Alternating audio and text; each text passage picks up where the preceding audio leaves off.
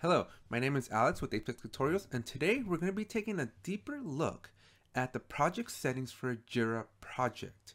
Now, if you're new to this channel, you may have seen the last video series that I did, which was all about creating an account and setting up your first Jira project. Today, we're going to be focusing on configuring that Jira project for your specific team needs.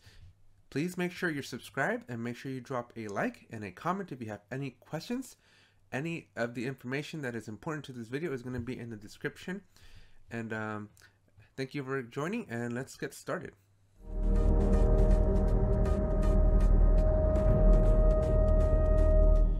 Okay, so if you haven't already, you should have a Jira project by now. This is a continuation from the last video series. We are going to be breaking up this series into a couple of different videos. Just to kind of help you stay focused on what's important for the specific video topic. So this is right here a just fresh Jira project just created. It's a company managed project. I go over all the specific details of how we got this far in the other video series here. There's a link to that series. So make sure you go check that out if you don't already have a Jira project. But from here, we're going to assume you're already at a company managed Jira project, and we're going to get started. So again, this is your landing page. This is kind of what you see the first time. I'm on the free version just for now. If you upgrade to standard or premium, that's entirely up to you. At some point in these lectures or series of videos, I am going to have to upgrade to at least standard to kind of show you extra functionality. And then eventually I will be upgrading to premium to show you even more power and more functionality that you get. But those videos are coming down over the next few weeks. So if you haven't, again, subscribe. Lots of great videos coming your way, so smash that subscribe button, hit that like button as well, and we're gonna get started. So the first thing I like to tell my clients and people that I'm training Jira is to kind of dismiss this quick start. It's kind of annoying. Get that out of the way so you get the full screen view. Okay, now again, we're not gonna be talking about Jira as a project just yet. I am going to be creating a series of just navigation within Jira. So again, if you're not subscribed, if you haven't liked this video, please make sure you do that right now, because I'm going to be dropping those videos of explaining this entire interface here, how to use it, best practices, agile topics, lots of great stuff coming your way. But today we're going to be focusing on the project settings. Now, I also have another series of videos. We're going to be talking about like advanced Jira administration. That's not what this video is about. This video here is going to be strictly focused on project settings. Okay, these are going to be things that if you're a project administrator, okay, not a Jira site administrator, but if you are like the lead of a project or a team, right, I'm going to kind of be walking you through what you can do if you're a project administrator. Now, this is a little tricky to do because some of the settings in here are going to kind of cross over to like needing to be a Jira administrator because of the inherent nature that we selected a company managed project. And so for that reason and that reason only, I'm gonna call out when you need to be either a site admin or a Jira admin, but I'm gonna try to stay as focused as possible with just the project administrator actions and tasking that you can do. Okay, so let's jump into this here. So the first thing that you can do as a project administrator is you're going to be able to change some of the details. So let me walk you through what some of these things are and what they're used for, and some common best practices that I've seen with the dozens and dozens of clients that I've coached and counseled over the last few years. So the first thing is obviously your name, right? So this is the project name. This name, depending on how picky you are, right, you can change this after the fact, right? After you've created the project, you get an opportunity to define the name upon project creation. But if you have a change of heart, or maybe your team purpose has changed or whatever, right? Whatever your reason may be, this is where you're going to come in and change the name. This is totally fine. There's really not that big of a deal if you change the name, especially like right now that it's a brand new project.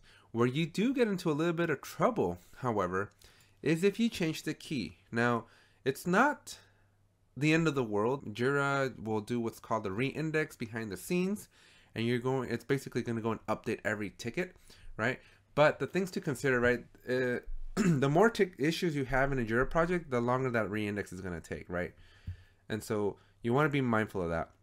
But two, and really the reason that I discourage changing the key after creation is if an individual did a hard link, right? And this isn't always the case, because I do believe Jira is smart enough to reroute itself, but it's an unnecessary headache, right?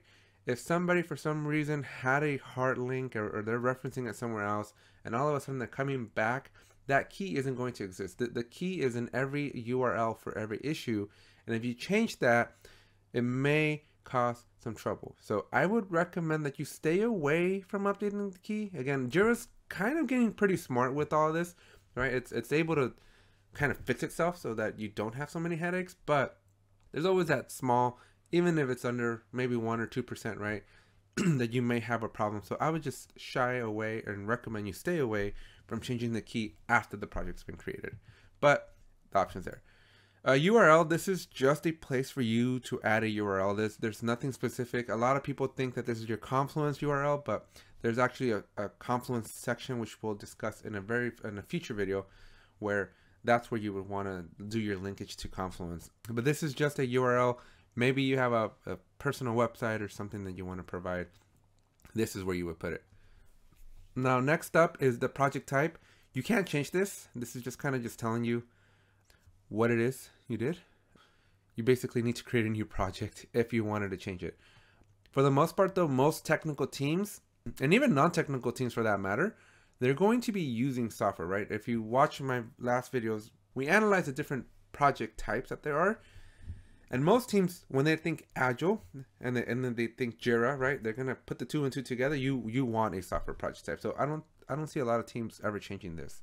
All right. So project category here is how you define or bucketize your different projects. Okay.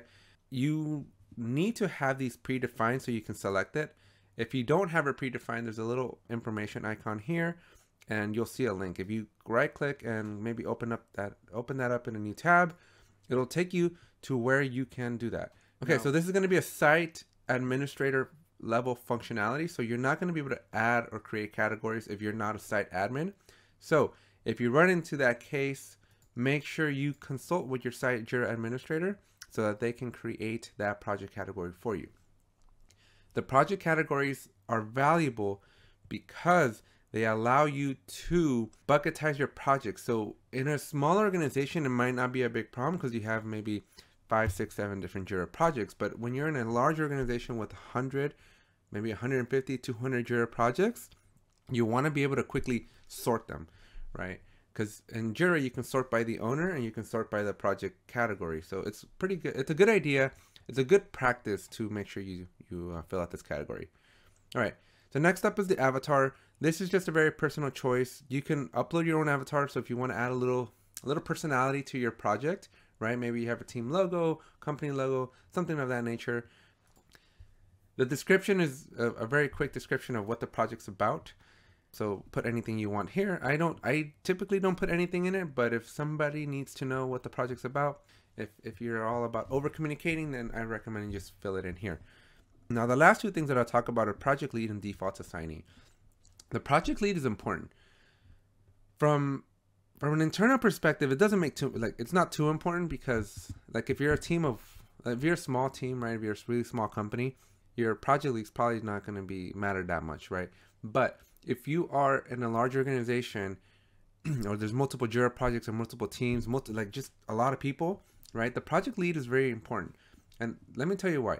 One, there's a single point or single owner for the entire Jira project. And me as a Jira administrator, I find that very valuable because I can't tell you the number of times that I get requests of individuals requesting people to be added to a project, customization to the workflow, to the issue types, to the fields, right?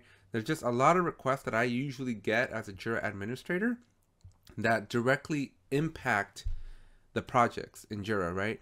And what I typically do as a good Jira administrator that I am, I don't just go and fulfill their requests, right? I go and check with the project lead, or I confirm that the request is coming from the project lead, right? Because the project lead is, in my eyes, the owner of the project. So anybody that needs to get access, anybody that needs to modify anything that is going to have consequences, whether positive or negative, it should come through the owner of that project. And this is where you're going to define that. So again, I would urge you to go back and audit your project leads. If they're not the appropriate owner, I recommend you take the time to configure this and set this right, because it will make a big difference. If you're having a lot of problems with Jira where people are just willy-nilly just changing things and you have no control, I would set forth a process or a policy that says, hey, Jira admins, if the request didn't come or is approved by the project lead, please ignore it, because that's how you basically get an out of control Jira. And then the last thing, here's the default assigning. You can either assign it to the project lead or leave it unassigned. My recommendation, and let me see what Jira says here. Yep. My recommendation is to leave it unassigned. If you saw this little bubble here, right, it's the default assigning when creating an issue. So whenever you hit the create button, whether it's through here or through another area, Jira is going to either auto assign the issue to the lead or leave it unassigned. And what happens if you assign it to the lead, what ends up happening is you start losing accountability and commitment in your team, because everything goes to their project lead, right? And so it's up to the project lead to reassign, or really anybody else, but everything kind of gets lost in the abyss that would be the project lead's queue, or I guess work to do, right? Backlog. So I would recommend you leave it unassigned so that it triggers an action for you to assign it, right? Because when you do the assignment in Jira, that really triggers the accountability portion of this whole experience, right? And so if you're not doing that, it becomes a little bit challenging. So anyways, that's pretty much it with respect to the details.